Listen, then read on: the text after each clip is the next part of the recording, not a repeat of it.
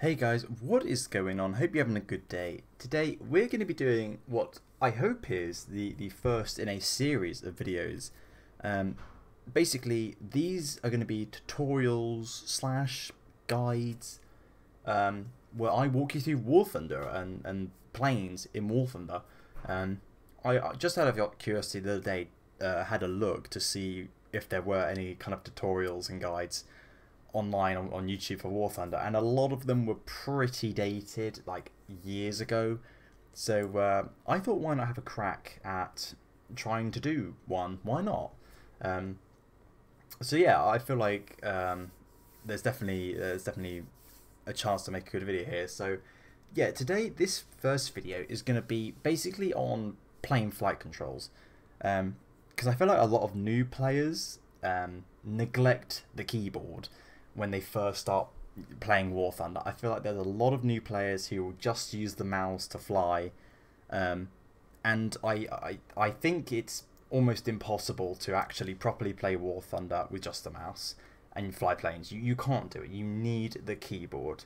So basically, this video is going to be talking about what I use for my keyboard controls, and also how to use the mouse and keyboard together in order to fly a plane. So anyway, I'm going to talk quickly about my binds.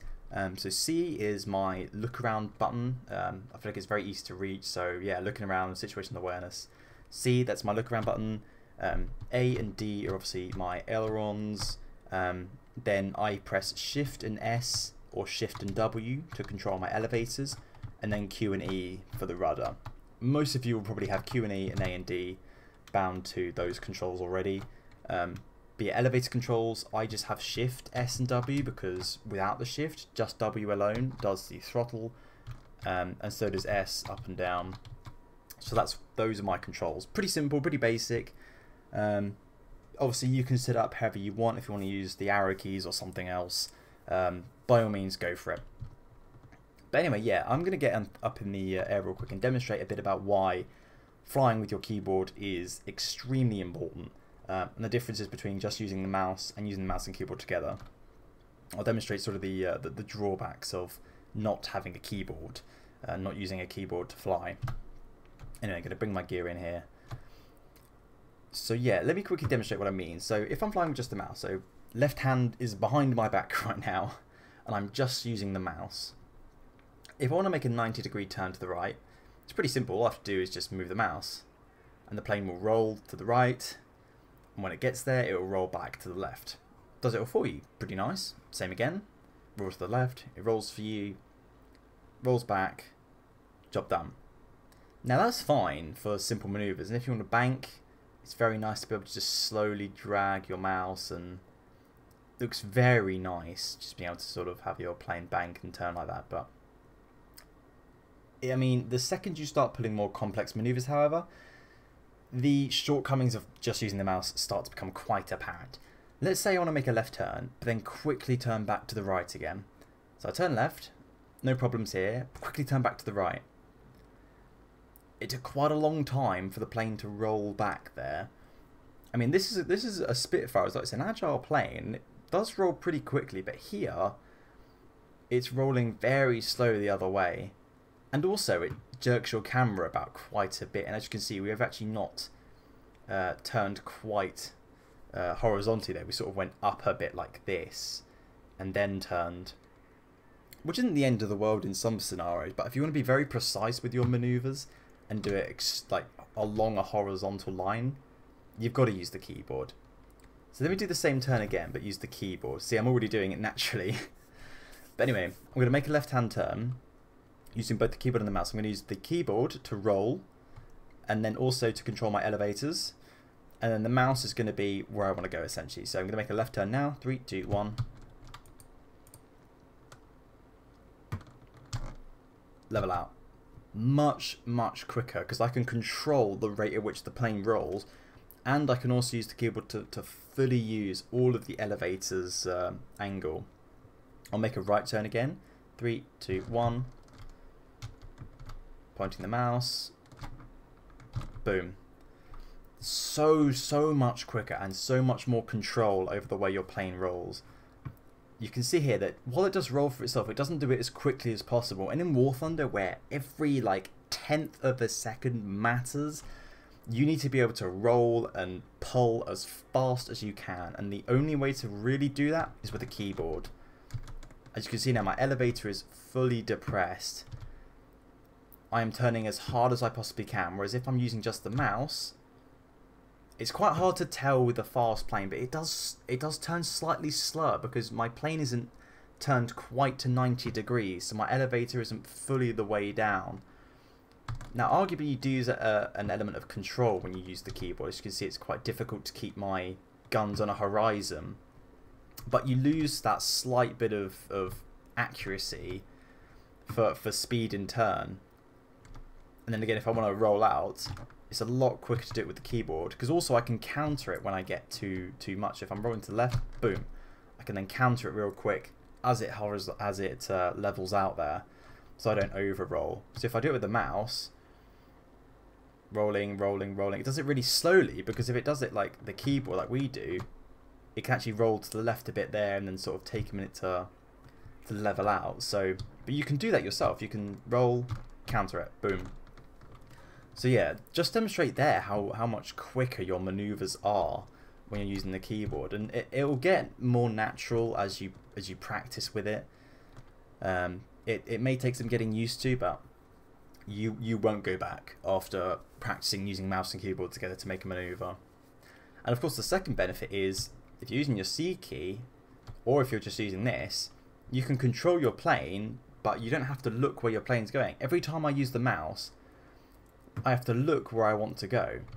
Whereas if I'm using the keyboard, I can look over here, and now I can turn while looking directly behind me.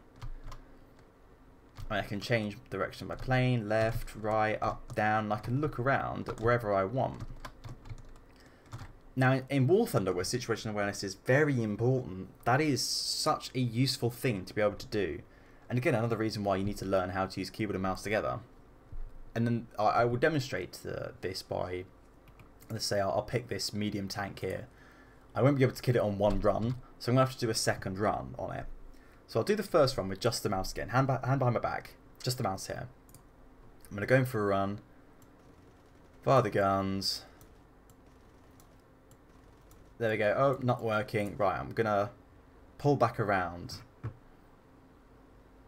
Already, you saw there, the plane got confused. It didn't know whether to roll to the right or to the left.